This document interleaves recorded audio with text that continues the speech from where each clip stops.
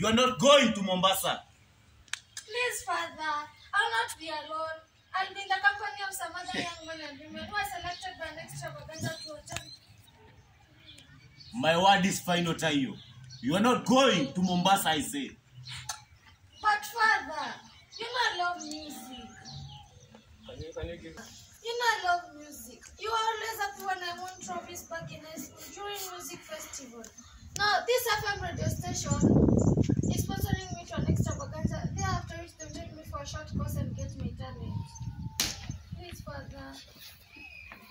And maybe I'm not making myself clear to you. I'm not going to allow you to perform in public gallery for money. To perform in school music festival is one thing, but to perform in public is one step short to harlotry. Now go. You are not going to Mombasa. My word is final. Go to your room. Nonsense.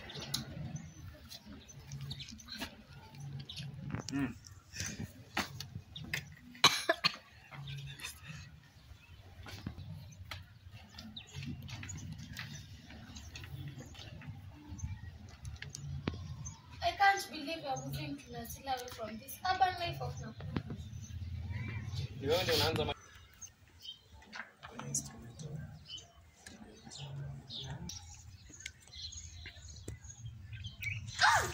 Stupid me.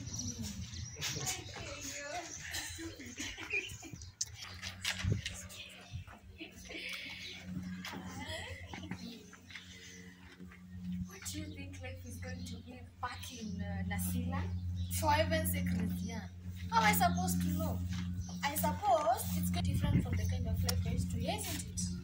Yeah, but it seems so very strange to be living in a cool town. We've always known it is our father's plan to end up in Nasila. That's why the shop is always spoken about now that it has been retrenched.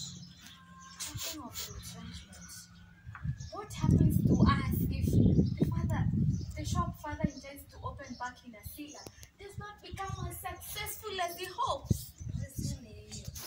I don't know any better than you. Father thinks that the shop will be a success.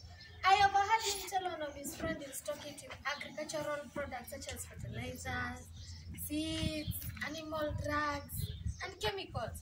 Nasila is an agricultural area, so it's bound to be good. Let's have faith in him and hope for the best, okay? I don't think so, right? Yes, but you know, what if the shop that we intend to open back in